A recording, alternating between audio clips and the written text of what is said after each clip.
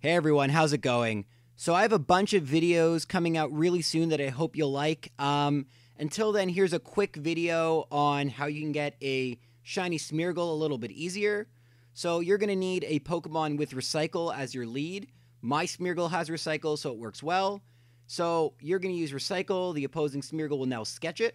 Then you're going to swap into a Pokemon that has a Leppa Berry and a move that can give the opponent an item like Bestow or Trick or Switcheroo. I'm going to use my Delmise or Delmise. I assume it's Delmise, although it's like Illumise. Who knows? Anyway, you're going to give the opposing Smeargle a Leppa Berry, and what this effectively does is makes it that the opposing Smeargle will never faint or run out of moves, because it now has Recycle as its only move, and it has a Leppa Berry. When it runs out of PP, uses the Leppa Berry, gets back the Leppa Berry with Recycle. It works pretty nicely. Now I'm just going to switch in my Smeargle.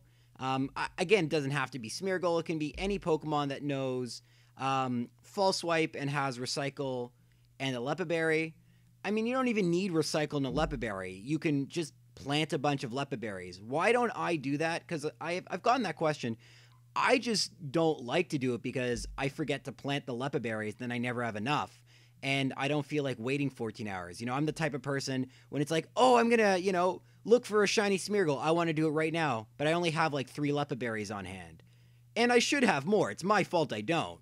You can plant every day and it only takes like 12 hours or so. It's not as long as it used to be.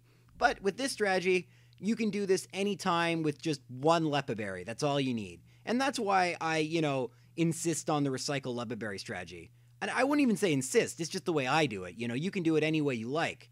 At the end of the day, these videos are meant just as guides that, I hope are helpful. And that's pretty much all I have to say about this one. The strategy kind of speaks for itself. You're just going to be fainting any Smeargle that you see that isn't shiny and hoping one appears that is. And I spent 2.5 hours and unfortunately did not come across a shiny one. I do have the shiny charm and I am SOS hunting, and that's pretty much all I can do to get the odds in my favor. If I were like a streamer or something, I would definitely be happy to stream, me catching a shiny Smeargle one day. Fortunately, don't have the computer for streaming.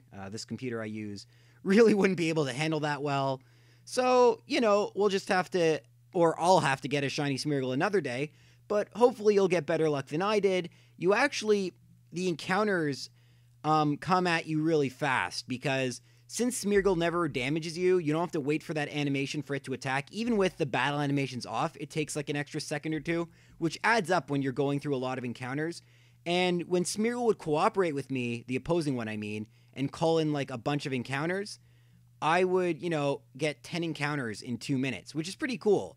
So I really wish I would have found a shiny one. Eventually, once you hit 252 encounters, your increased shiny chance actually goes back to normal, which is unfortunate.